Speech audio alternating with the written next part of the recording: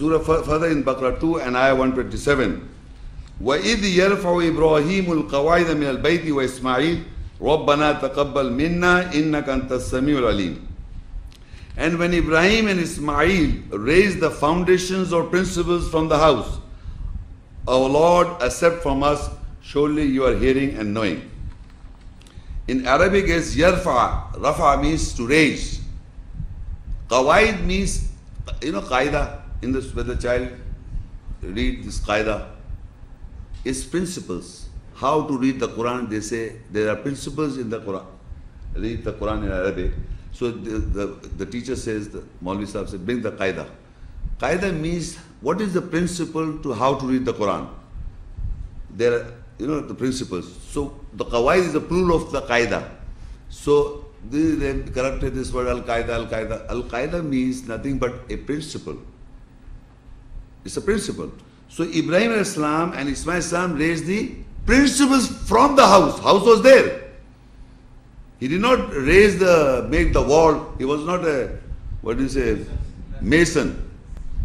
Still today people are, doing this work. So are they following the Sunnah? We are not following the Sunnah of Ibrahim al-Islam.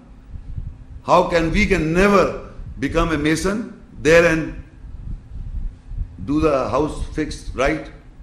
So here you understand the raising of the foundation of the principle of the Qaeda is that do not associate anyone with me and purify my house for those who are going round, who are doing standing, bowing and prostrating. That is the principle that they raised.